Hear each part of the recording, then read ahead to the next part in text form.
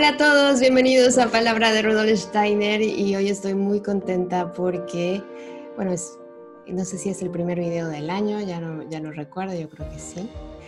Pero, bueno, pues tenemos a un invitado estrella, que además tiene que ver con las estrellas, que es nuestro querido astrósofo Diego Milillo, a quien también ya le digo que es mago, porque recientemente leí el cuento del cuarto rey mago y decía que los que saben leer las estrellas son magos. Así que le doy la bienvenida. Gracias por estar aquí, Diego. ¿Cómo estás? Gracias a ti, Caro, un placer verte de nuevo, pese a las circunstancias.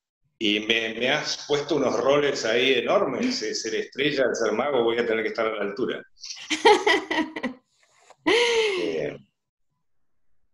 Bueno, pues vamos a ver si se puede. Mientras no estés en la luna, todo bien. Por Dios, no. Por el momento no, después que desencarne vemos, un paseíto me daré.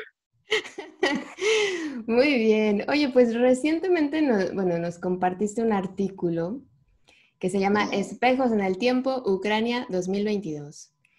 Así En el es. que, pues, nos hablas de que esto que está ocurriendo, que no vamos a ponernos, bueno, al menos del lado de ninguno de los dos, porque yo creo que así hay una guerra, la responsabilidad es de todos los involucrados, no es que uno sea bueno y otro malo, ¿no? Pues sí, Entonces, nosotros lo vamos a ver desde otra mirada, ¿no? Que es la antroposófica. Entonces, con tu ayuda, queremos ver si podemos entender cómo es que esto ha ocurrido si supuestamente tenemos otro nivel de evolución. Si se supone que somos más avanzados que en otros tiempos y si se suponen muchas cosas, ¿no? Vamos a comenzar por el principio, que es una cosa muy, para mi mente, muy complicada. A ver si nos ayudas a entender. ¿Cuál de todas? ¿Cuál de todas? La esencia del tiempo. Vale. ¿Qué nos puedes decir al respecto? No sé si es que te... La esencia del tiempo debería abarcarlo o abordarlo desde diferentes puntos de vista. Es decir, antroposóficamente, el tiempo es la manifestación concreta de la existencia de otros seres. ¿Sí? Es la manera que tienen de manifestarse. Nosotros aquí en la Tierra nos manifestamos esencialmente de manera física mineral. Luego viene, es decir, antes, pero debido a que tenemos que comprender cómo suceden las cosas, luego viene todo lo suprafísico, ¿verdad? Lo que llamamos partes espirituales y composición espiritual del ser humano. Claro. Vamos a decir, esa otra categoría de seres es suficiente con manifestarse a través de lo que conocemos como tiempo. De ahí que sea difícil para nosotros conceptuarlo. ¿Qué es eso? Podemos ofrecer características del tiempo. El tiempo pasa, el tiempo va más rápido, el tiempo va más lento, transcurre, depende de mi situación interior y la externa. Hay también un juego que hay que considerar, pero el tiempo no lo podemos poner en un frasquito. Claro, no lo podemos reducir. Hacemos con las sustancias físico-minerales. Claro. ¿Sí? De ahí que hablar del tiempo es siempre estar, digamos, con una pierna en la abstracción. Que con una pierna pisamos en la realidad, donde el tiempo se manifiesta, es conjetura acerca del tiempo. Antroposóficamente, el tiempo es una herramienta a través de la cual determinados seres, y hay varias categorías o niveles de seres del tiempo, que se manifiestan en nuestro plano físico también, pero no físicamente. Si es posible comprender esto como primer paso, el segundo paso sería, bueno, ¿y cómo se comporta el tiempo? Que tampoco lo sabemos. ¿Sí? Por ejemplo, hagamos un paréntesis, ¿qué nos ofrece la ciencia moderna acerca de lo que puede ser el tiempo? El tiempo es el resultado de la relación entre un agujero negro que supuestamente consume y destruye la materia, que también es algo supuesto, porque nadie estuvo en un agujero negro, así que nadie puede decir que sucede así realmente. De ahí se desprenden todas esas ondas gravitacionales que van esparciéndose por el espacio. El espacio, abro nuevamente paréntesis, tendríamos que explicarlo de otra manera. Claro. Es una larga cadena fenomenológica que estamos acostumbrados a conjeturar en base al intelecto terrestre, pero va mucho más allá de eso. ¿Sí? Claro. Y si bien alguna propuesta de esa ciencia moderna sería compatible con lo que ofrece la antroposofía, no sería la causa ni explicaría el comportamiento, ni la actitud, ni el carácter de un ser del tiempo. Un ser del tiempo tiene sus ideas, que al volcarse en nuestra realidad es personalizada, asumida a través de nuestro sentir. Y cuando todo eso, digamos, llegó a un punto de maduración suficiente, actuamos. ¿Sí? Ahora, por dentro de esa acción y dentro de ese sentir, o por detrás, está la idea de un ser del tiempo. En este momento de la evolución terrestre, por ejemplo, deben acontecer X cantidad de cosas. Claro. ¿Sí? Y es, digamos, a partir de ese punto en que la idea de un ser del tiempo, digamos, ingresa en la esfera de la realidad humana, no termina ahí. Es decir, tiene un punto de partida, alcanza su apogeo, luego disminuye, decrece, y vuelve a empezar. Para cuando vuelve a empezar, lo que se, digamos, presenta desde una corriente contraria a la que vamos a llamar la corriente del futuro, tiene que entrar, digamos, en equilibrio. Eso es lo difícil de comprender. ¿Cómo se forma el presente? El tiempo presente. Estamos acostumbrados, y en el material que te compartí sobre las bases antroposóficas de mi estudio astrosofío, Steiner pone énfasis en no considerar los hechos históricos uno atrás del otro.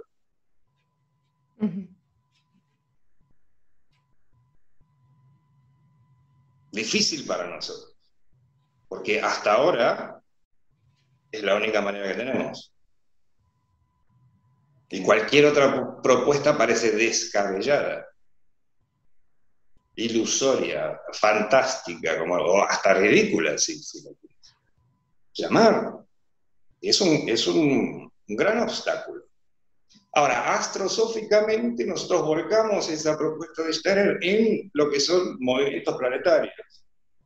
No solamente los planetas van en una dirección, sino que de una manera insospechada, que solo puede determinarse a través de un cálculo, también se dirigen hacia el otro lado.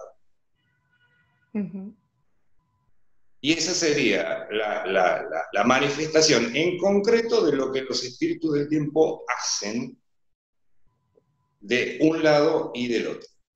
Desde una tendencia que viene del pasado, que se va a confrontar con la que viene del futuro, y eso forma el presente. Ahora, el presente es cada día, cada 24 horas, digamos. Sin contar las diferencias horarias, ¿no? Eso es constante, no es que para un momentito nos da, digamos, también un tiempo para ver qué hacemos y después continúa. No, todos los días. Todas las semanas, de todos los meses, de todos los años.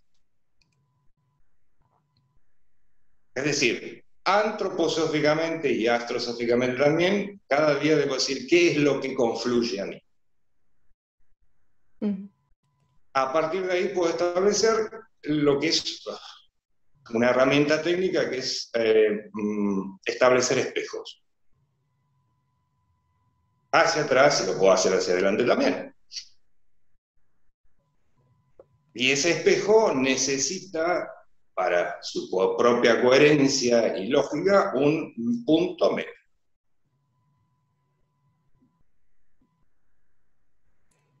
Es un poco Ese como sería, digamos, es un poco como lo que pasa con la biografía humana. lo mismo. Ujú. Es relativamente más sencillo comprender que en nuestra, a ver cómo lo pongo en palabras simples, los episodios de nuestra biografía tienen o siguen una lógica, porque la podemos abarcar. Ahora, en cuestiones de hechos históricos, contamos con magnitudes de tiempo mucho más grandes, en las que naturalmente nos parece ilógico que tengan una relación entre sí. Ujú. Dentro de nuestra vida podemos hasta llegar a adherir a la propuesta antroposófica biográfica que hay un punto central, digamos, simbolizado por la edad de 35 años, y a partir de ahí se abanica o se espejan el tiempo pasado y lo que continúa de la biografía. Pero porque lo referimos a nosotros, es mucho más sencillo.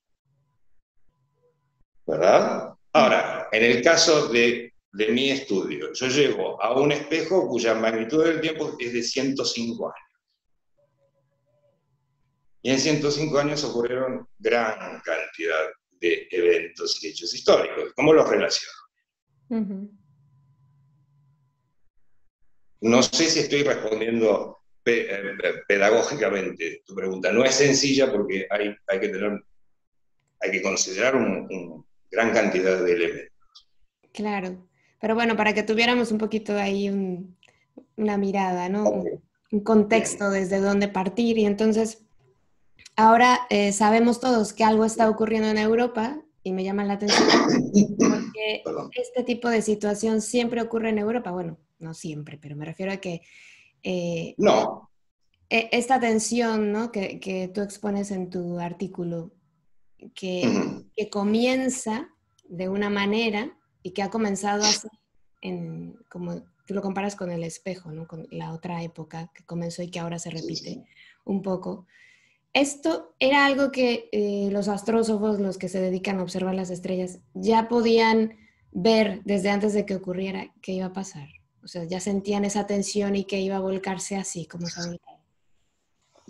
Buena pregunta porque contiene varias dentro de la misma, digamos que es un gran espejo también que tiene varias partes.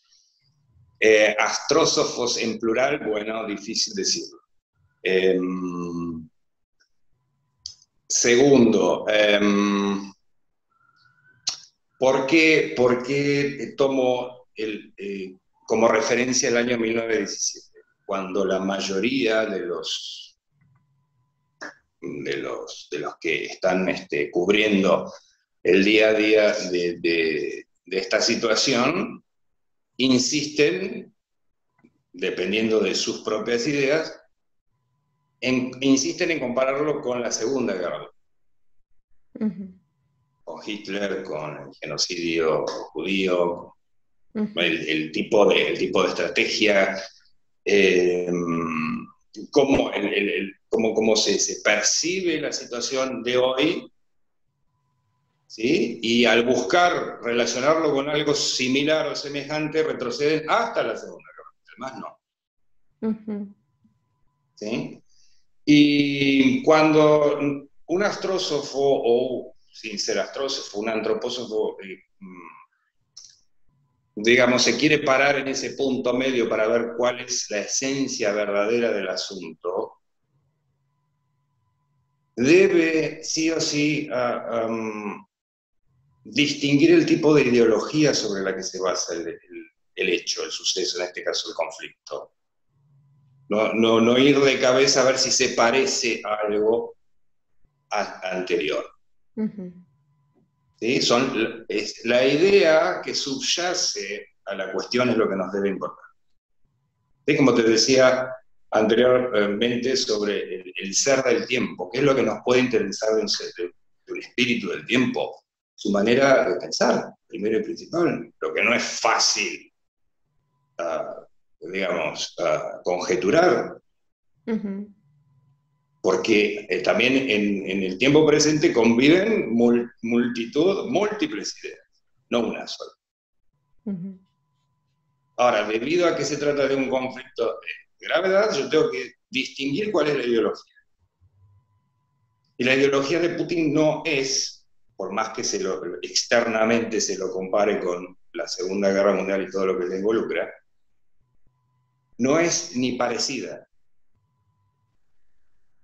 ujú, ¿Sí? Es decir, Putin, desde su visión, y puedes encontrar numerosos artículos periodísticos en Internet sobre cómo piensa Putin y su relación con los valores patrióticos ruso-eslavos. ¿Sí? No está proponiendo una cultura superior. Eso ya descarta la comparación entre el conflicto actual ruso-ucraniano y el conflicto centroeuropeo de alemán ujú. nazi. ¿Mm? No quita que Hitler tenga rasgos hitlerianos, no lo quita, pero su manera de pensar no es la misma. Ujú, La idea no es igual. claro. Tiene otro sostén que no voy a llamar culturales, yo los voy a llamar étnicos o folcloristas. La Ujú, madre patria, la familia, las tradiciones, la amenaza de Occidente con ensuciar de alguna manera la pureza folclórica. ujú, ¿Sí? Y de ahí luego se desprenden, o se ramifican todas las cuestiones, digamos, que se justifican o se defienden en base a esa propuesta. ¿Sí? Todas las artimañas, artilugios y astucias y digamos, estrategias geopolíticas. ok. Pero si tú tuvieras como periodista la oportunidad de entrevistar a Putin, Putin te diría que defiende los valores patrios.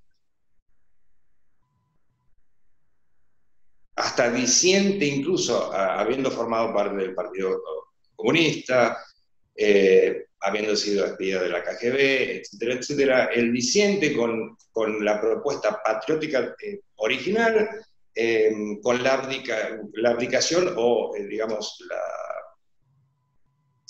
¿cómo se llama? La destitución del zar ruso en 1917.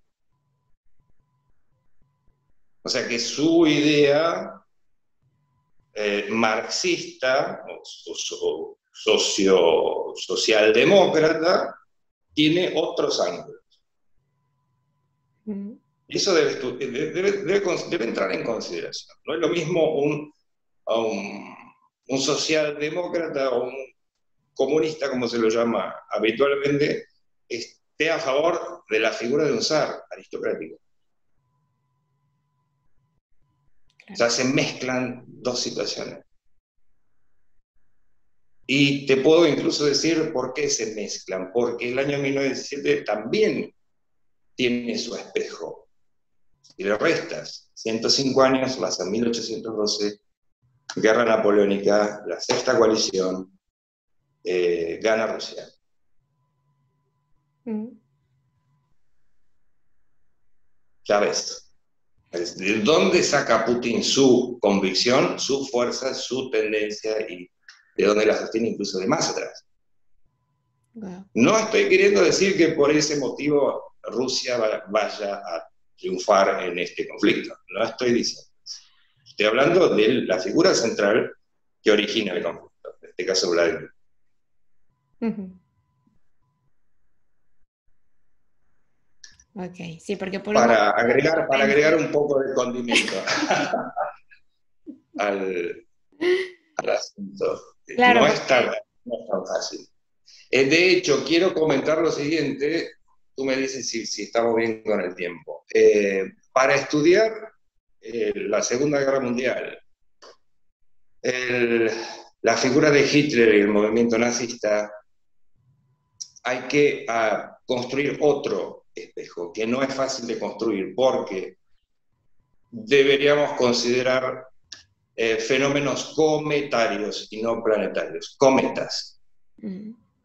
Okay. Cometas, ¿sí? Deberíamos considerar otra cuestión que no está relacionada directamente con este espejo, es decir, 2022-1917 hasta 1812, que tiene que ver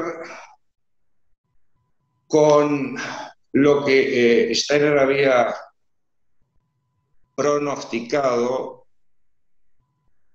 como la reaparición del Cristo en el mundo entero, ¿sí?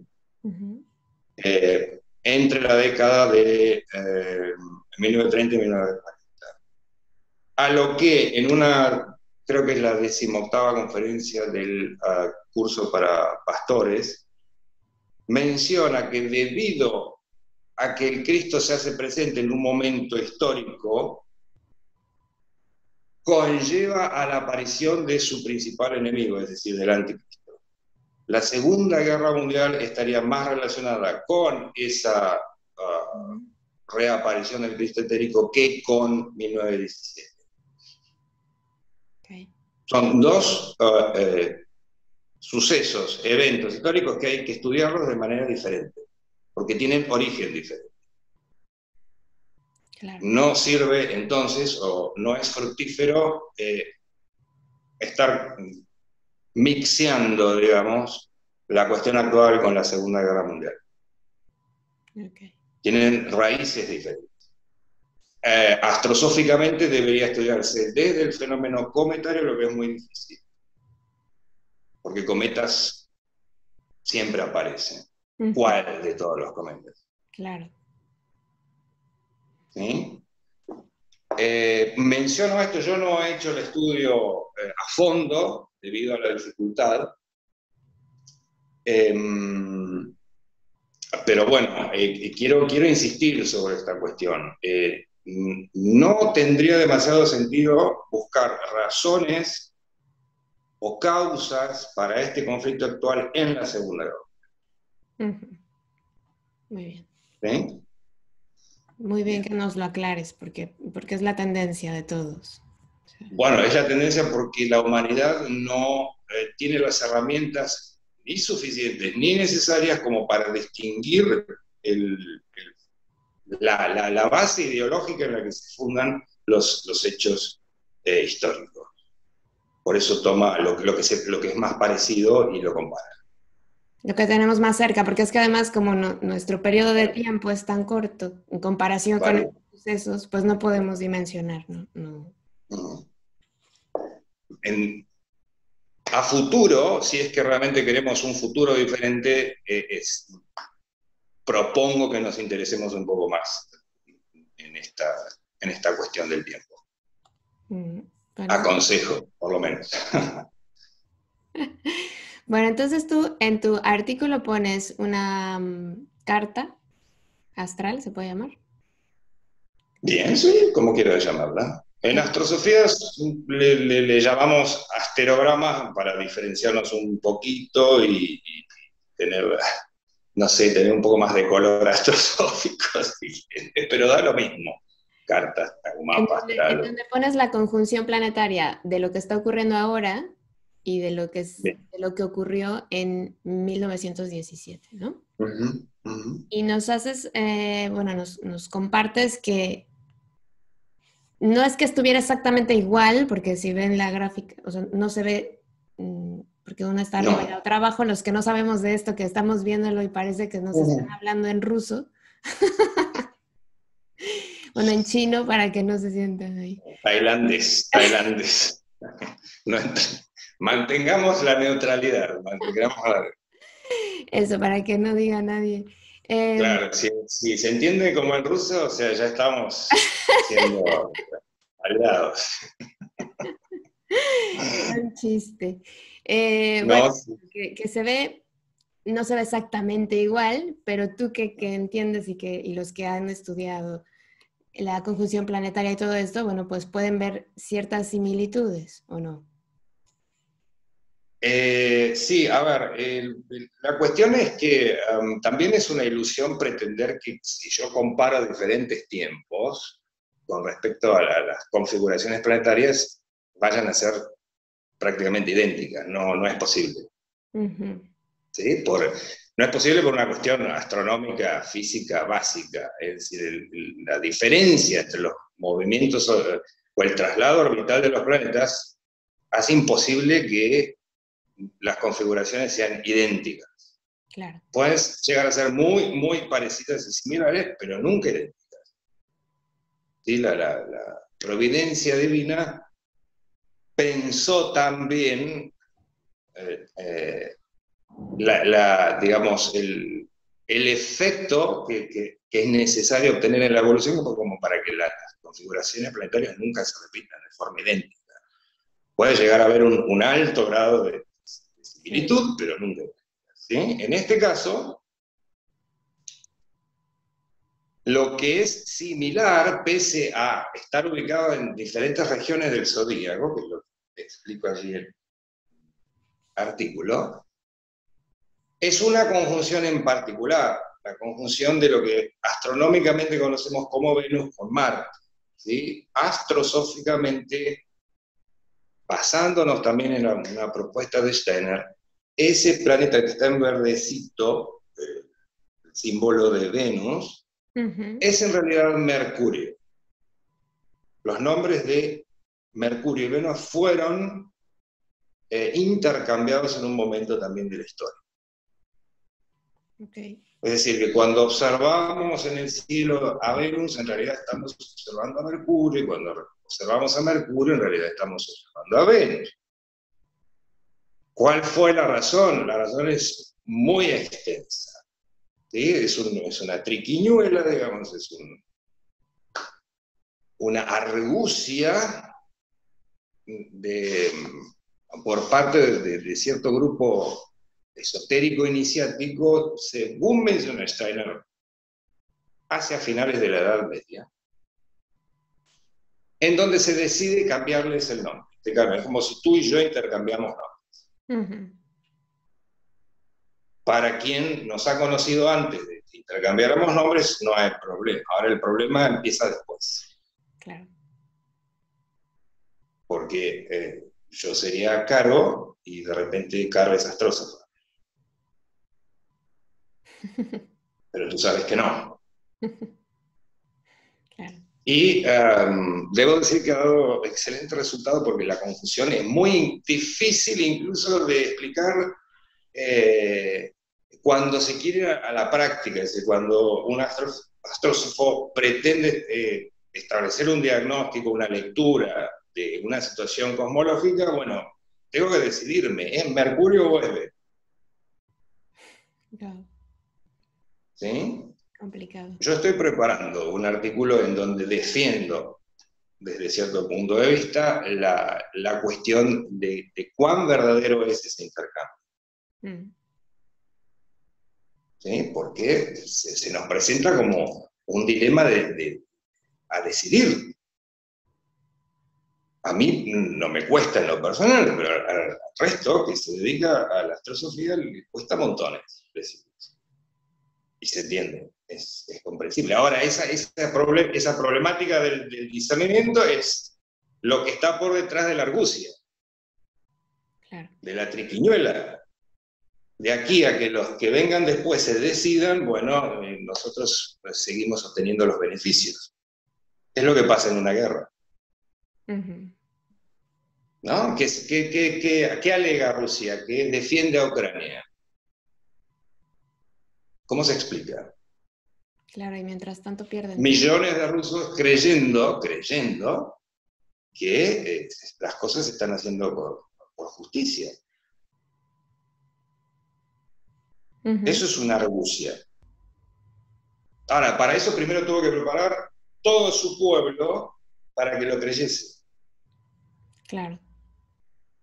Y quien se muestra en contra, bueno, va en contra de la ley rusa. No sé cuántos detenidos hay por las manifestaciones anti-conflicto. Eso es una argucia, lo tengo que pensar primero. Es la idea, ¿sí? Bien, volviendo entonces, luego de esta aclaración, siendo para la astrosofía, en este caso para mí como astrósofo, el símbolo de Venus en realidad es Mercurio, ¿sí? Su relación en conjunción exacta, digamos, para la fecha en donde comienza el conflicto ruso-ucraniano con Marte, ¿sí? Es lo primero que me llama la atención. Luego retrocedo en esas dimensiones de espejo hasta 1917 y para la fecha o alrededor de la fecha en donde se produce la primera revolución bolchevique, que es marzo, lo que sucede es que hay una diferencia de calendario, marzo-febrero, estaba presente la misma. Abro paréntesis, ¿qué quiere decir Mercurio en conjunción Marte con respecto a un conflicto, en este caso bélico? La relación la debemos ver en que Esfera de Mercurio sería la responsable de todo lo que es la manifestación de un pueblo, de una nación. Okay. Cada pueblo está, digamos, guiado, regido, establecido en sus características, por eso hago la diferencia entre folclore o etnia, por ahí, hasta y nomás, y cultura. Para mí son dos conceptos diferentes. Incluso planetariamente, todo lo que es folclorismo o etnia responde a los espíritus de Mercurio, a los arcángeles. Todo lo que es cultura, y ya es, hablando de cultura tenemos que hablar de periodos más largos de evolución, no lo que puede, no sé, vivir un pueblo. Hay pueblos que se mantienen miles de años y otros que no tanto. La diferencia entre el pueblo chino y tanta cantidad de pueblos que han desaparecido desde la primera época post-atlántica, la antigua India, hasta ahora. Si lees un libro de historia, hay enorme cantidad de pueblos que desaparecieron. Sí. Y el pueblo chino se mantiene. ¿Vale? Lo que antroposóficamente y astrosóficamente consideramos en base a la magnitud de las constelaciones es lo que realmente es cultura, y eso depende de Venus. Hay una gran diferencia entre la situación planetaria cosmológica de Mercurio con respecto a, vamos a llamar, conglomerados étnicos folclóricos, pueblos, naciones, y una cultura. En una cultura están todos involucrados. Porque una cultura, el periodo de desarrollo de una cultura dura 2160 años. Okay. ¿Sabes qué? Estas diferencias hay que conocerlas muy bien. Cuando te dedicas a hacer una lectura de lo que sucede con los planetas en este momento. Claro. Sobre todo porque no estoy estudiando un individuo, esta no es la carta natal de Putin. Exactamente. Este es un momento en donde se están produciendo hechos históricos. Y para el día en que comienza el conflicto entre Rusia y Ucrania, Mercurio, el verdadero Mercurio, estaba haciendo conjunción con Marte. ¿Sí? Es decir, la cuestión agresiva de Marte combinada con la esfera o el mundo, el ámbito de los directores de los pueblos. Okay. Eso es lo que más me llamó la atención dentro de toda la configuración planetaria, porque hay otros planetas más. Están distribuidos de otra manera. Ahora, tratándose de un conflicto entre pueblos, la mirada fue hacia allí. Retrocedo luego en espejo hasta 1917, que no retrocedo porque me estaba basando en lo dicho por Steiner, lo podría haber hecho tranquilamente, ido de cabeza, digamos, hasta 1917 o hasta 1914, ¿por qué no? Sino porque, como te explicaba al comienzo de nuestra charla, a mí me chocó profundamente la diferencia ideológica Claro. La diferencia ideológica para mí fue clave, fue la base de la que partí en esto, ¿sí? Luego, naturalmente, busqué todo lo que hubiese a mi alcance sobre lo dicho por Steiner hasta esa fecha, y hay muchísimas cosas, ¿sí? Lo que yo te he pasado a ti como material son pequeños extractos de largas conferencias y de unas pocas que escogí como las más contundentes. Hay muchísimo más material. Ok. ¿Vale? Vale. Y ahora te quiero hacer preguntas mundanas. Digo, ya que estamos en... ¿Cuándo termina la guerra? No, digo, ¿Qué hora es? esto que ha comenzado, digamos, que ha comenzado, como dices tú, con una pandemia, ¿no? ¿Lo podemos decir así? Ha comenzado con una pandemia. ¿Hasta cuánto se va a prolongar en el tiempo? ¿Lo podemos ver con el otro espejo? ¿O ahí ya? Bueno, si tengo que basarme en una coherencia, el espejo debería seguir dándome respuestas. Es decir, siempre estamos observando las cosas al revés. Es decir, toma la situación en 1917, que dura hasta esa revolución, hasta que las cosas se ordenan allí en Rusia, hasta 1923.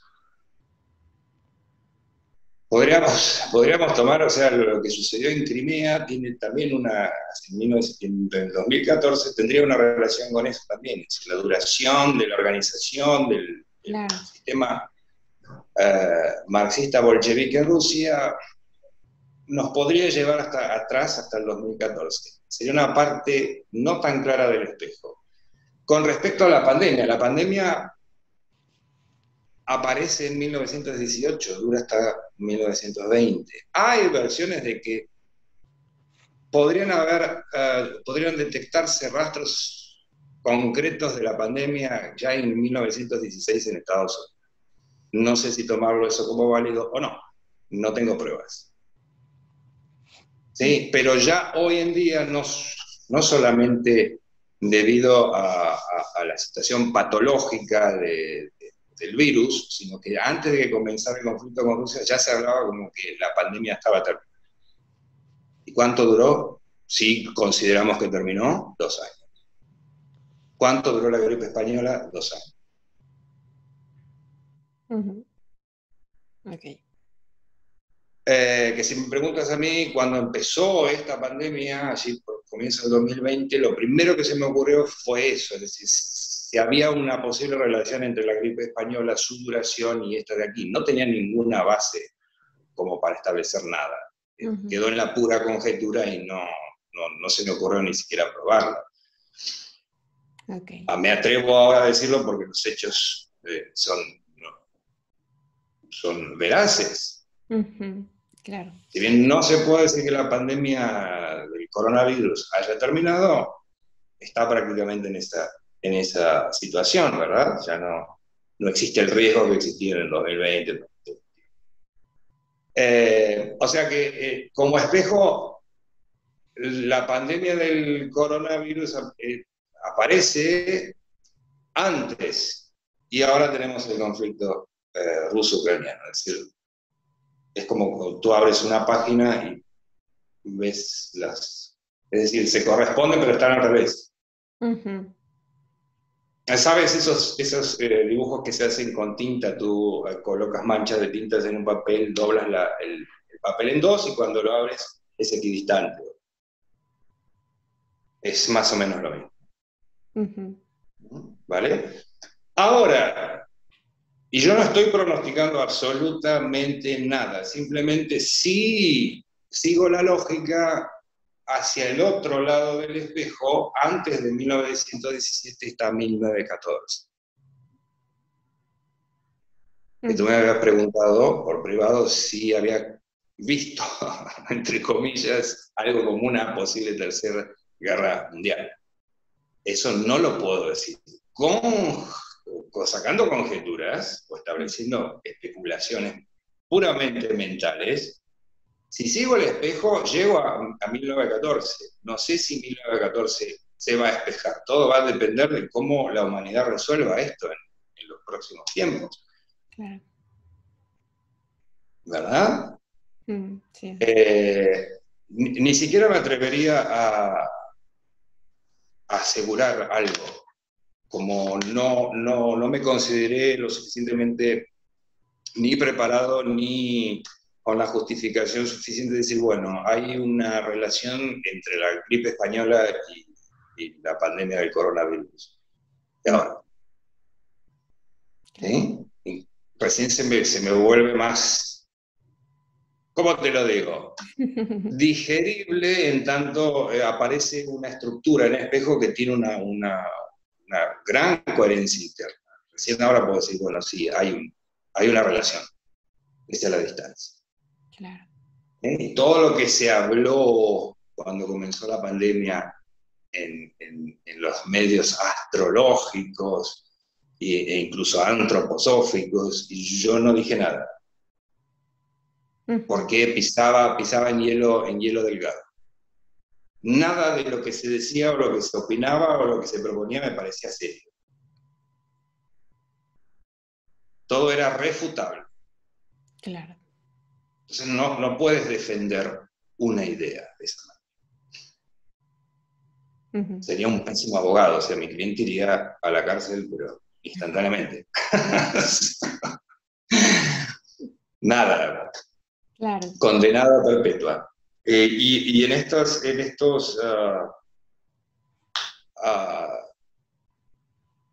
sí, en estos trabajos, cuando uno se dedica o pretende dedicarse seriamente a algo como es cosmología, en este caso astrosofía, tienes que tener todos los elementos veraces y concretos que sostengan tu propuesta como idea.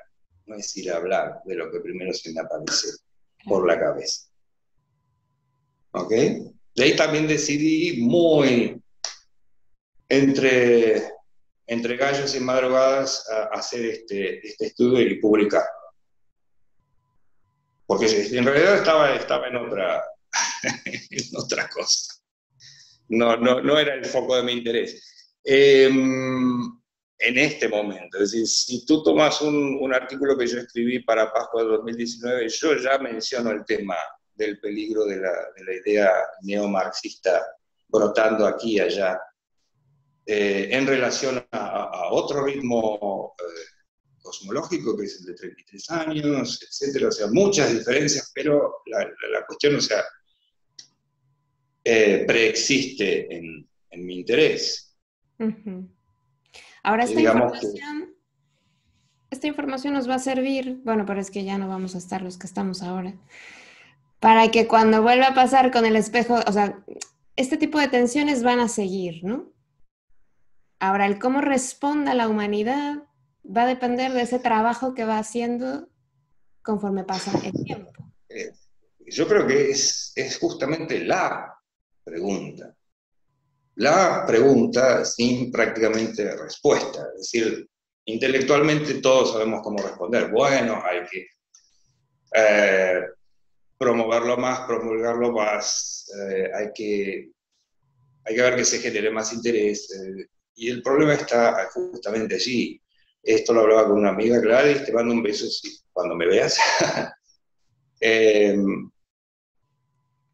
Es una cuestión principalmente para mí educativa, pedagógica. Cómo generar interés en las almas contemporáneas que encarnan, alma, espíritu que encarnan, esencialmente interés por la antroposofía. ¿Qué sucede allí? ¿Por qué las almas modernas no profesan interés? Y si lo hacen es muy efímero. Se pueden dar razones y justificaciones, porque es difícil, porque no les gusta, porque están ocupados, porque... Hay miles de justificaciones, pero que no rozan ni de cerca la verdad del problema. por algún motivo, esto lo he debatido bien, en buenos términos, bueno, con gente de mis círculos, etcétera. ¿En dónde subyace el problema para que las almas que encarnan pasen de largo? Y podemos, o sea, para mí no es válido culpar ni a Lucifer ni a Ariman en este momento de la situación evolutiva. A mí me interesa saber qué ocurre con el alma y el espíritu del yo que encarna. Porque si siempre apuntamos y es Ariman y es Lucifer, siempre está fuera nuestro, nunca en nosotros. Claro. Hay algo en nosotros que no está siendo lo suficientemente estimulado, voy a decir. No quiero decir que falla, sino que hay insuficiencia de estímulo. Okay. Insuficiencia de estímulo. Sí, porque habrá que redimir ese algo que no nos permite, ¿no? Y bueno, pero primero tienes que identificarlo. ¿Sí? Y yo presupongo, y es una presuposición, algo ocurre entre también ese tiempo, vamos a llamarlo tiempo, entre que un individuo desencarna y vuelve a encarnar. Algo sucede que nos es prácticamente imposible saber si no somos clarividentes. Sería interesantísimo hacer un seguimiento de un par de individuos. La trayectoria en el mundo espiritual de esos individuos que encarnan y no pasan ni de cerca por la ciencia espiritual. Ni de cerca. Es un tema que como astrósofo me toca muy de cerca, porque cuando tú estudias un individuo, deberías contemplar la cantidad de otros individuos, incluso que han nacido en ese mismo día. Miles.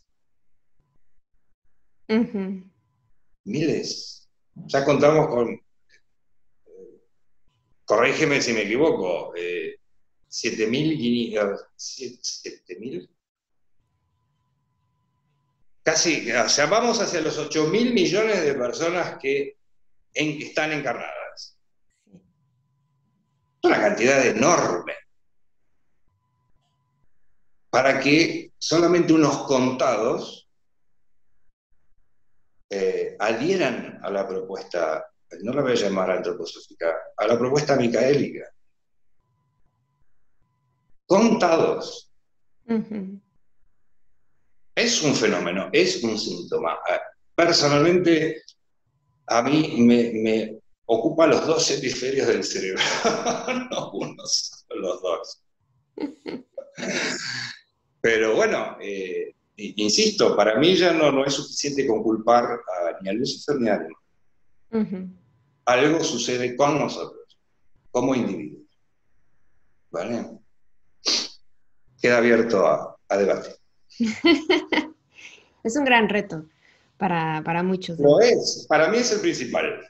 Para mí es el principal, porque si no está ese acercamiento, aunque sea un acercamiento, yo no estoy hablando de una ocupación full time de la antroposofía, pero un acercamiento o una permanencia con esos contenidos durante un trayecto también de la biografía más extenso, no solamente un poquito, que no contribuye a nada en lo que luego va a ser la próxima vida de ese individuo. Es apenas no sé ni cómo describirlo, un soplo, una brisita que lo tocó de cerca y nada más, y es insuficiente. En cuestiones evolutivas tenemos que hablar de suficiencia y de insuficiencia. Sí. Porque de ahí también depende de cuánto bien se logra en la evolución. Exacto. A veces las cosas no son esencialmente malas, pero se tornan o se convierten en malas porque el bien fue insuficiente. exactamente. Eso creo que también es un parámetro, un concepto a tener en consideración para ese futuro que hasta ahora es conjeturable. En 2127 va a ocurrir lo mismo. O algo O parecido. en el 2074, en el punto medio futuro, Elon Musk va a conseguir su colonia en Marte. Lo que es un absurdo. Mm. Se desprenden, se ramifican de muchísimas cosas de un tema así. Sí, es cierto. Muchísimas cosas, porque no es tan aleatorio. No es que si bueno, que puede ser, que no puede ser. Debería ser. Y no es la actitud de la humanidad de hoy en día. Si tú usas el verbo, la palabra deber, ya es como que coartas la libertad del individuo. Yo no debo nada. Bueno, no debo, depende. O sea, si quieres un futuro positivo, se deben hacer ciertas cosas para que sea así de positivo. Claro. Que bueno, después vemos, no, después ya estamos en una situación como la de hoy. Porque en 1917 y 2022 era una época muy futura, Mm. muy futura. Sí. Bueno, te dejo continuar a ti, estoy muy abarcativa. Estoy como Putin, que quiere invadir todo. Em, pues no sé, porque te quería preguntar algo que igual es muy absurdo, pero es que eh, pienso, tú has observado lo que ha ocurrido 1917 y ahora en esos puntos del planeta. Y Vale. estaban así con esa tensión, pero en otros puntos del planeta ocurre lo mismo. Ocurre de manera similar, lo que no quiere, insisto, no quiere decir que tenga la misma causa. Hagamos una diferencia bien, bien clara entre lo que es algo que externamente se presenta muy, muy parecido, pero que lo que sería el proceso interno que desconocemos es diferente. Ese es el trabajo, digamos, del astrósofo cuando estudia hechos históricos y su causa, cuándo se produjo, cómo fue el devenir, ¿sí? Okay. Ese o sea, insisto, yo no, al menos a este punto de lo que llevo estudiado, poner sobre la mesa dos situaciones que parecen semejantes como este conflicto y la Segunda Guerra Mundial cuando sus causas son distintas. Lleva a una imagen similar. Ahora, la imagen ya sabemos que es ilusoria. Lo verdadero está por detrás de la imagen fue armada de diferentes maneras y no lo sabemos. Ujú. ¿Sí? Imagínate, no sé, que tú tienes esa pared detrás tuyo pintado de rosa, lila, claro. Yo no, pero imagínate que yo tuviera pintado el mismo color. Ahora, lo que nos llevó a pintar los dos el mismo color, la pared, son razones diferentes. Claro. Son razones, insisto, ideas diferentes. Y a partir de la idea, si es posible seguir los procesos de esa idea, ves las enormes diferencias. ¿Sí? Insisto, en el caso de la Segunda Guerra Mundial tenemos que estudiar, o por lo menos considerar, bueno, difícil de decir si sucedió o no, pero esa reaparición del Cristo etérico para las fechas mencionadas por Steiner, considerando también que Steiner justifica evolutivamente que si hay una reaparición del Cristo, también hay una reaparición del Anticristo. Ujú. Sí, en el caso de este espejo, 2022, hacia atrás 1917, en el material que te compartí de las conferencias de Steiner, lo menciona, la idea de generar un conflicto en Oriente, es decir, en Rusia, fue pensado por un grupo secreto u oculto en Inglaterra, mucho antes, entre 1880 y 1890. Tuvieron mucho tiempo para pensar. ¿Sí?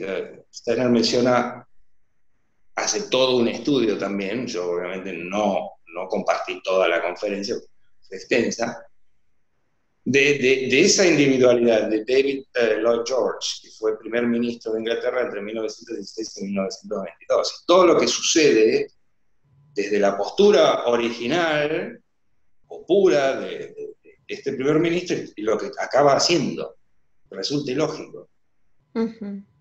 Eso sucede constantemente en el mundo de la política. ¿Por qué crees que nuestros políticos dicen una cosa y a la, no sé, a los 2 días hacen exactamente lo contrario a lo que dijeron? Es un síntoma. Porque hemos naturalizado que una persona que tiene un cargo de repente toma otro que nada que ver? O sea, el ministro de Hacienda pasa a ser jefe de seguridad. ¿Cómo es posible? Sí. ¿Por qué no reaccionamos a esos síntomas? ¿Por qué no lo hemos naturalizado? Como porque es político, es capaz de hacer todo. Cuando tú y yo sabemos que para conseguir en la vida hacer algo, vamos a decir coherentemente, no muy bien, coherentemente, que tenga un valor en el ámbito donde lo voy a aplicar, precisamos mucho tiempo de preparación. Es decir, alguien que estaba de ministro de Economía pasa a ser ministro de Salud, no se entiende. Sí. Es decir, yo lo entiendo. Quiere decir que está siendo manipulado. Eso es una manipulación. Ideas que vienen de gente que no conocemos, no se ven. No se ven. Y está lleno de figuras así en el mundo. Claro. Y yo entiendo lo controversial y lo incómodo y lo friccionante que puede ser involucrarse en estos temas. No es un tema agradable. No son los mundos angélicos, no son las jerarquías divinas y las luces y la bondad, no. Son temas dentro de la antroposofía que muchos antropósofos hacen vista gorda. Evitan. Ni lo consideran. Es como si no existiese.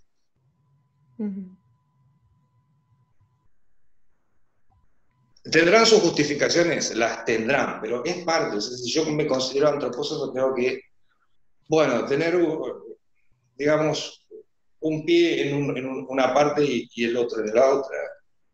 No las 2 piernas nada más que ¿cómo se llama? La meditación de la piedra fundamental. No alcanza, es insuficiente. No se promueve el bien.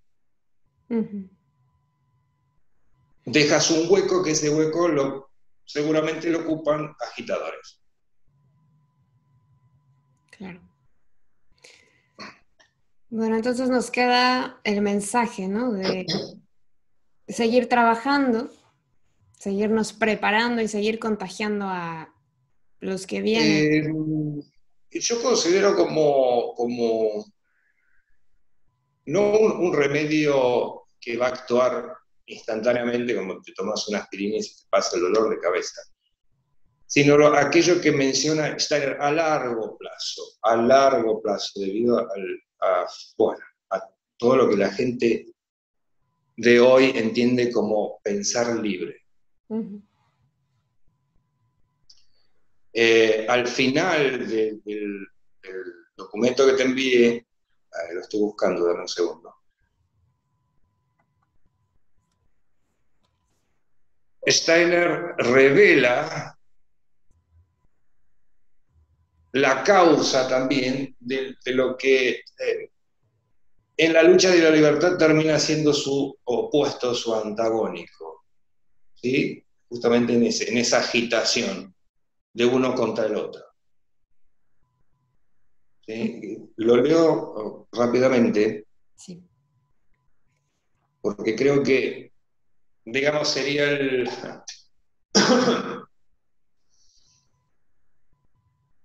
sería el ancla que deberíamos tener muy firme, amarrada a nuestra nave, que es la evolución individual y dentro de un conglomerado folclórico, étnico, y dentro de una cultura y dentro de una encarnación. ¿Sí? El ancla que nos permite siempre reflexionar y darnos cuenta de dónde estamos parados. Y lo estoy buscando. Aquí, voy a tomar desde aquí. De manera similar, cuando el proletario moderno, es decir, el trabajador, ¿no? Pronuncia la palabra lucha de clases, no se da cuenta de que esto es solo un intento de disfrazar lo que está llenando el alma de la humanidad moderna como un profundo anhelo, a saber, el impulso hacia la libertad de pensamiento. No es que la tengamos, hacia.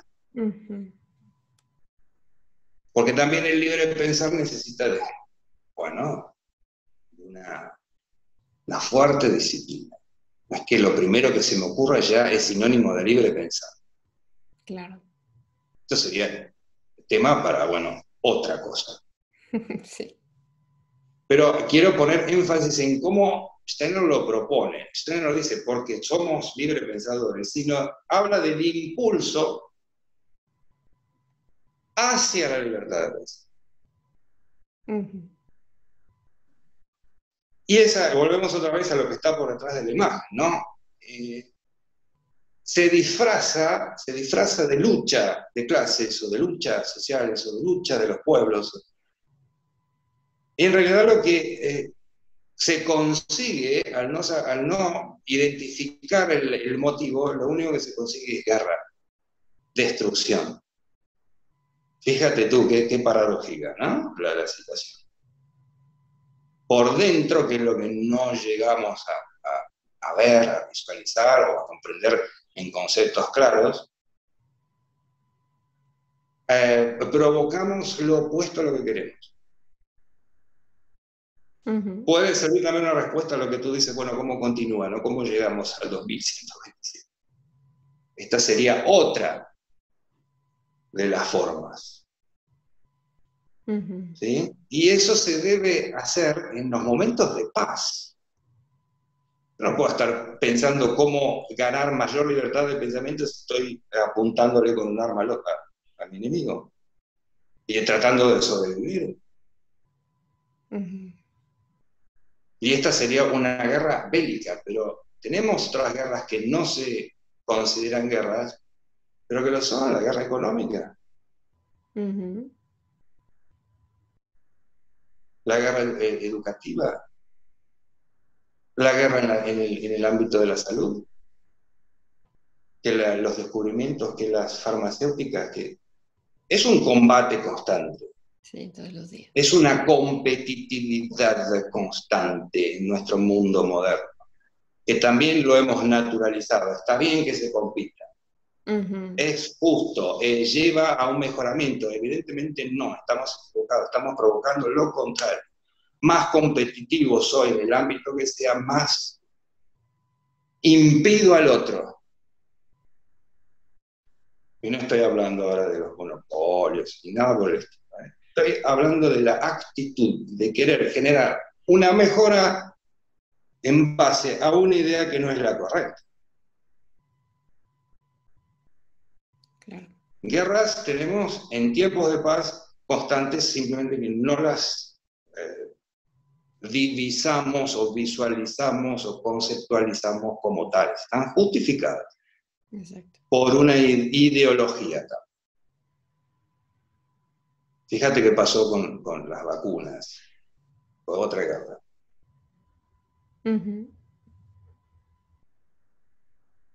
Mucho para reflexionar. No quiero usar la palabra meditar porque también en su libre pensar la gente imagina muchas cosas que no son coincidentes con el proceso meditativo.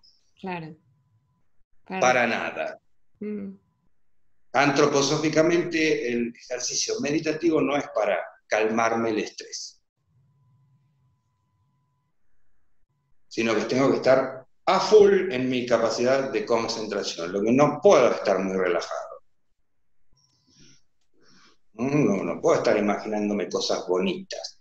Así me olvido de todo el pésimo día que tuve en el trabajo, la mala situación con mi pareja, los niños, la cuenta del banco, y así me olvido de todo eso. Eso no es meditar. Uh-huh. Así que llamo a reflexionar. ¿Estoy viendo la realidad de cómo debe ser vista o no? Porque tenemos que volver o basarnos en la filosofía de la libertad. ¿Cómo comienza el proceso de pensar en el individuo libre? Tiene que observar primero. Claro. Pero la observación tiene que ser lo más pulcra posible. No observar lo que a mí, siendo libre, se me ocurre. Le estoy quitando veracidad a la realidad. Se la estoy robando para mí, para mi beneficio, para mi tranquilidad, para mi seguridad interior.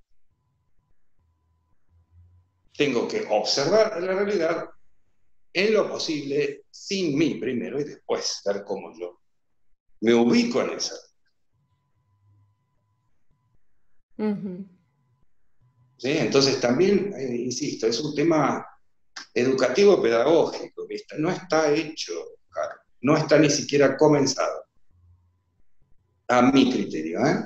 Muchos dirán, no, pero si tenemos las escuelas Waldorf y demás, no es una crítica a eso, es insuficiente, hace falta más. Es decir, un profesional del deporte, del atletismo, no puede decir, entreno los fines de semana. Claro.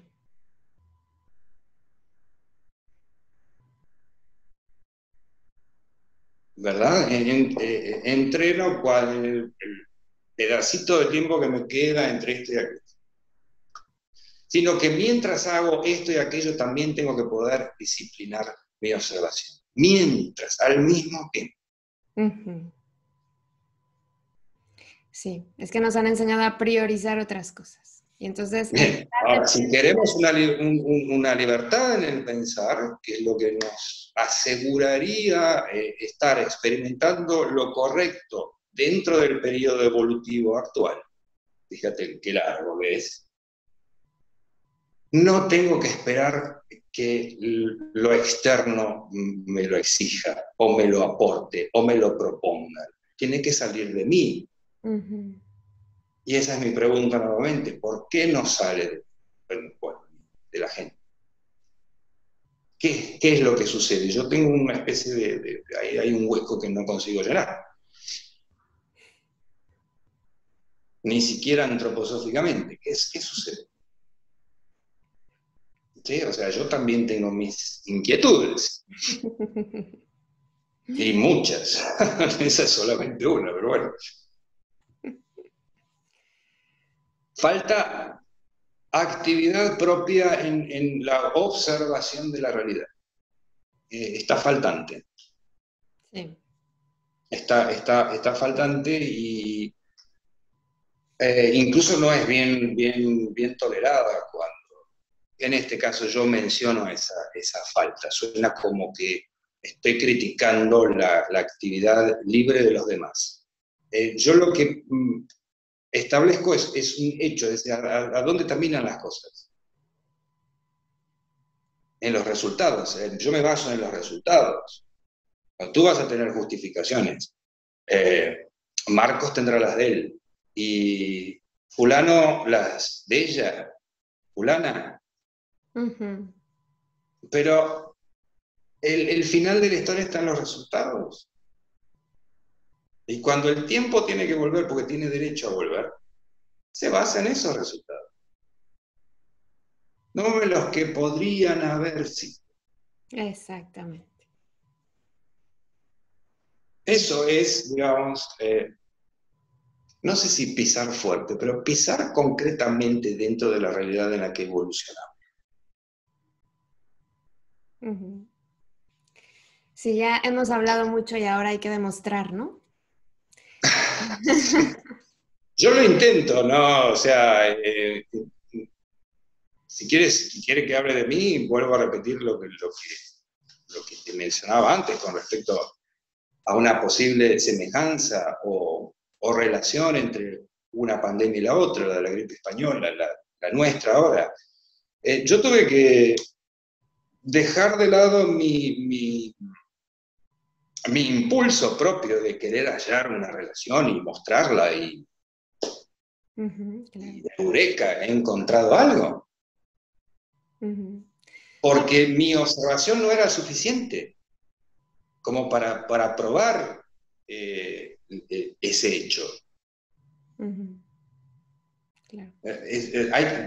Mi propia libertad también tiene que, con respecto a la realidad, frenarse. Saber frenarse. Forma parte de la autoeducación.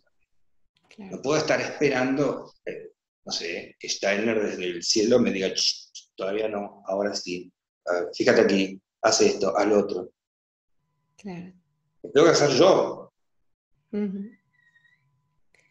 Sí, no, lo que ¿Sí? me refería era que como seres humanos hemos estado diciendo que vamos evolucionando más, que ya somos más pacíficos, que ya controlamos un montón de cosas y a la hora de hacer, pues Bueno, ahí está. Hay una disrupción entre lo que tiene su origen en una observación eh, pobre, porque constantemente se está mezclando con vamos a llamarlos ideales propios, ¿sí? Entonces, como algo en mí se visualiza de esa manera, lo proyecto hacia afuera y puedo estar totalmente equivocado. ujú, Tengo que ser capaz de constatar eso también. Yo conozco muchísima gente que habla de la vida, de lo que sucede, pero en realidad me está contando lo que se la imagina.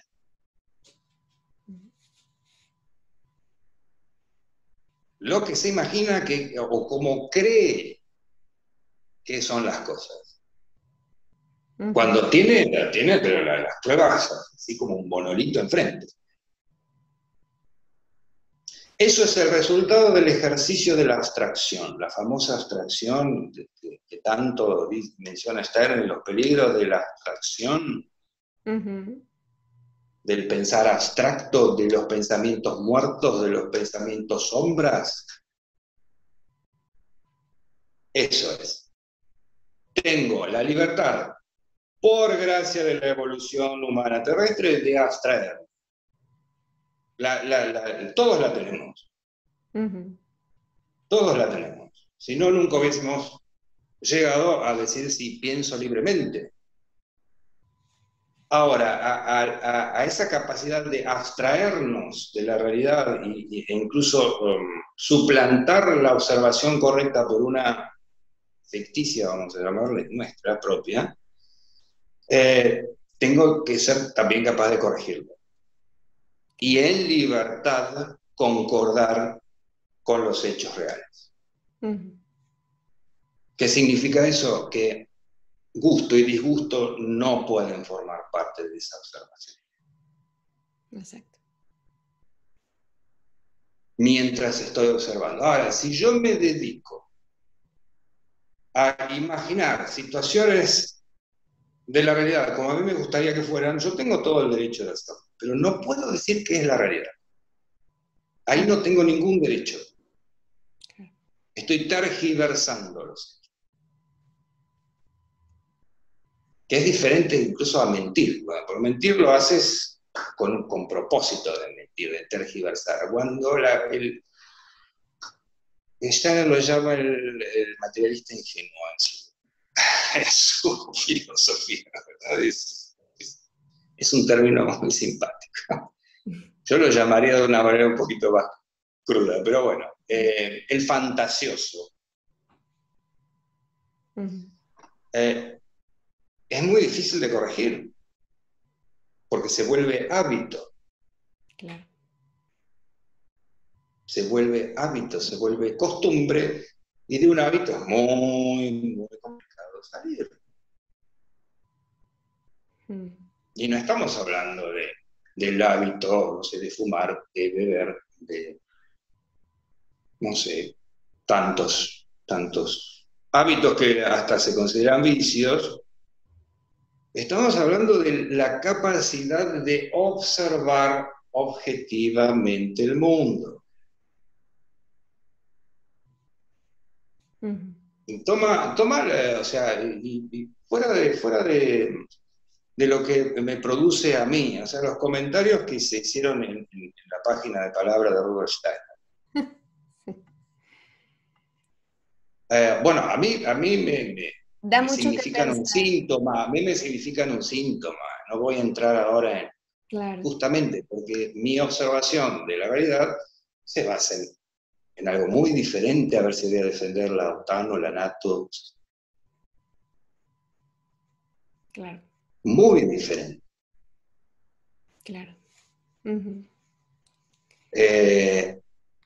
Pero bueno, fíjate que todos convivimos. E incluso en un espacio virtual, porque la gente que comenta, yo vivo en Argentina, tú vives en España, eres de México, pero igual convivimos en ese espacio virtual. Claro. Y las diferencias de la observación del mundo, dependiendo si la hago sacándome voluntariamente de la observación o en base a mis gustos personales, es notoria. Es notoria, o sea, queda plasmado. Ahí está el resultado. Ese es el resultado. Claro.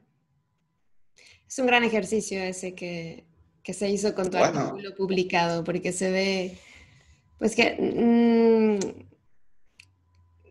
vamos consumiendo la información así, por encima, ¿no? Bueno, ahí está. No leemos, no observamos el material, a qué se refiere, Bueno, si hace sentido. Si... ¿Cuál es la intención de este que se autollama Astrósofo?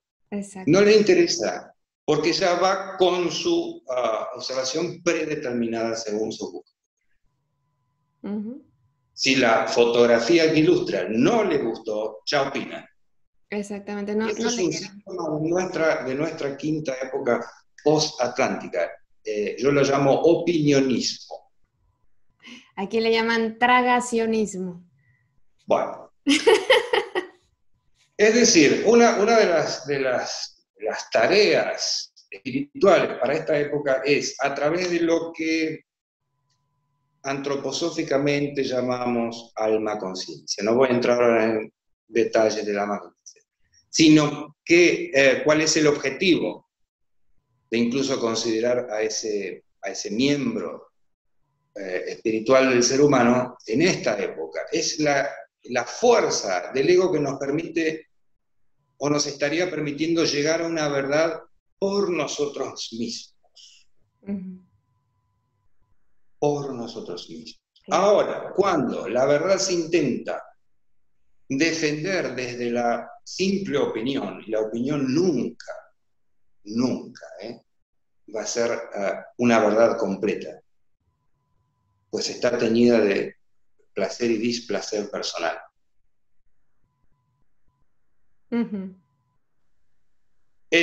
Digamos que la humanidad contemporánea se quedó en el estado del opinionismo. Llega a las opiniones, nunca la verdad. De ahí la otra guerra naturalizada, ¿no? Ya estamos acostumbrados a también ser negacionistas del otro. Porque sucede lo más burdo de lo cotidiano. Yo te digo, oh, pero qué hermoso día. Y tú me respondes, pero ¿cómo se te ocurre que es un día hermoso? ¿No ves que está lloviendo? ¿No ves que es frío? ¿No ves que hay guerra? No ves que hay guerra. Estoy dejando de lado el conflicto porque se sucede hasta con un pastel de chocolate. Claro. Mm. Nunca se habla del chocolate, se habla de cuán errado estás si te gusta o cuán acertado estoy si no me gusta. Sí. En cualquier minúscula situación cotidiana. Si coincides con mi pensamiento, bueno, si no, malo. Incluso si coincides, se intenta dar la vuelta para no coincidir. Porque en esa no coincidencia se crea también la falsa experiencia de que tú no eres yo y yo no soy tú. Mm. Nada más que para eso, ahora es muy primitivo. Yo lo llamo los vicios de la cultura del alma consciente. En lugar, o sea, de desarrollarse cada vez más, se estanca y me satisfago de lo poquito que consigo. Y en eso baso mi autopercepción como individuo, lo que es minúsculo. Claro.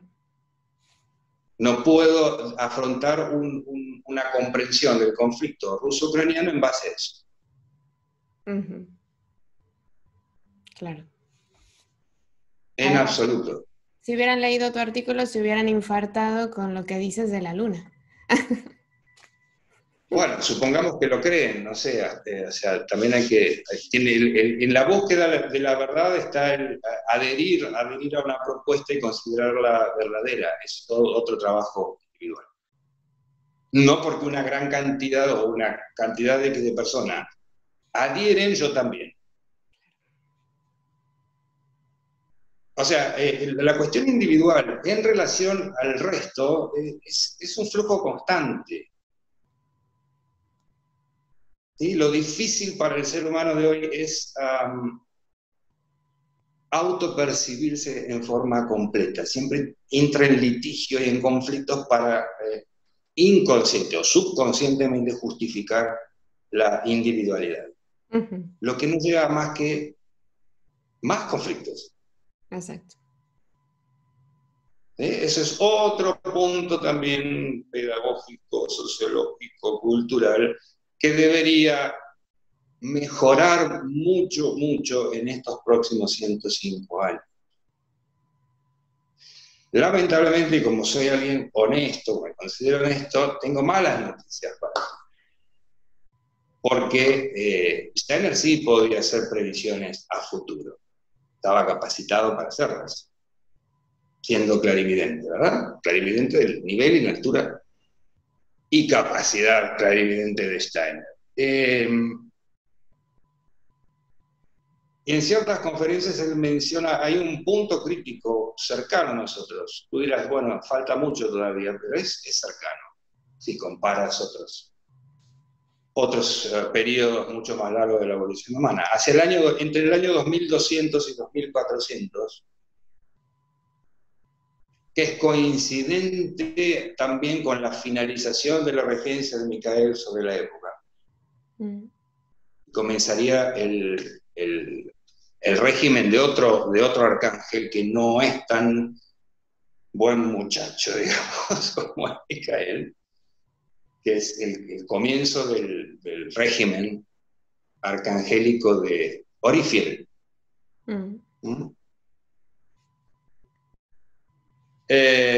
Y Steiner no describe nada bonito para esa época. Más bien lo describe como una época de barbarie cultural.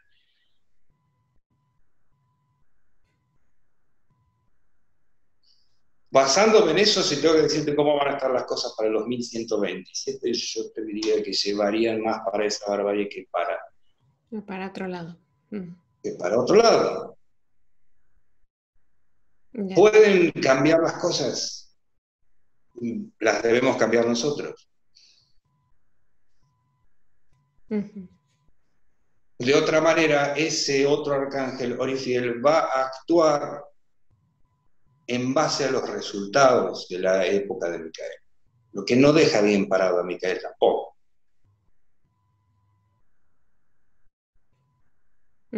Ya ves, son cadenas.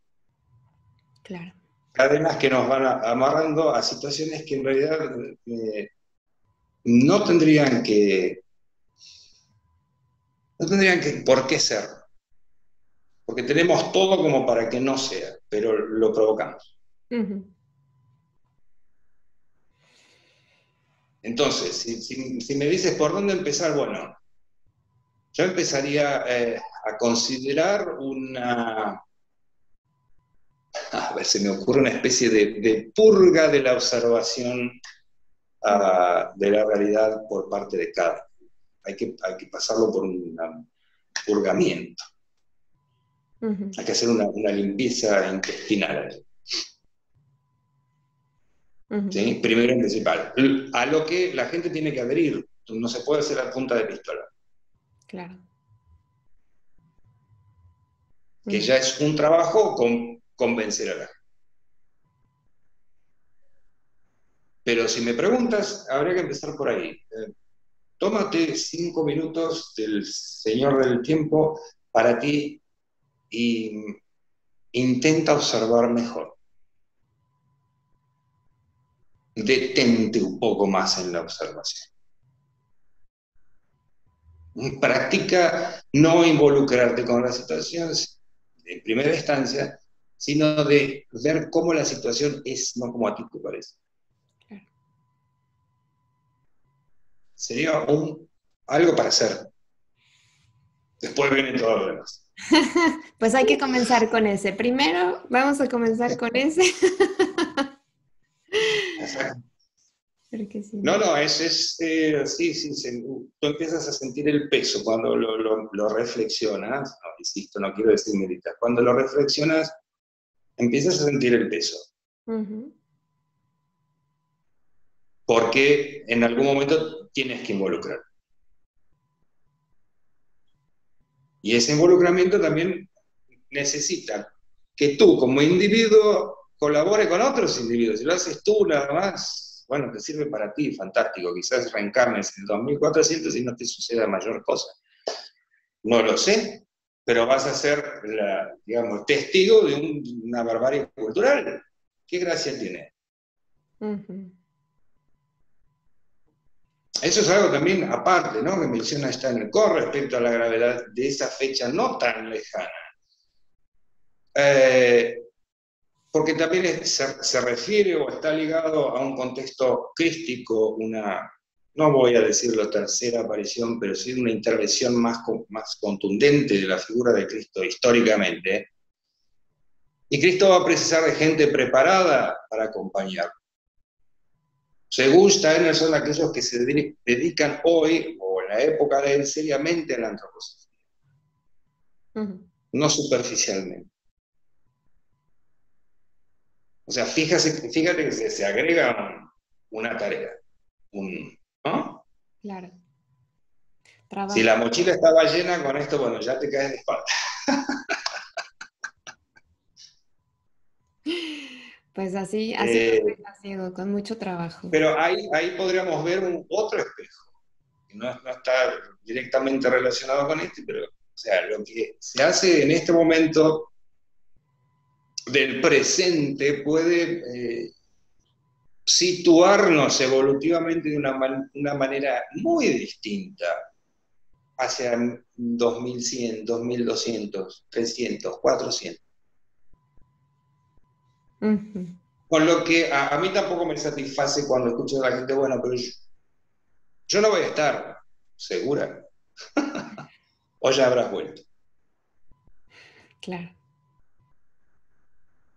Pero es falta de observación también, en este caso, de los contenidos antroposóficos. Es bastante fariseo arguir que no vas a estar. Es una necedad disfrazada ¿cómo lo puedo llamar? Bueno, de realidad que no me va a tocar. Claro, el egoísmo ahí. Es el egoísmo, no lo quería decir porque si no es como mucho, ¿no? El egoísmo. Claro, Decir, yo ya viví, ya disfruté. Para esa época yo ya no estoy aquí. Pero Claro. vas a estar en la que viene, vas a estar en la que viene. Fíjate qué cortito queda la observación del individuo en ese caso. Qué pequeñita, qué insuficiente para sostener el yo de una encarnación a la otra. Claro. Eso es algo que también merece ser observado, por lo menos mientras estamos despiertos. No digo las 24 horas, porque parte de las 24 horas que dormimos, gracias a Dios, pero mientras estamos...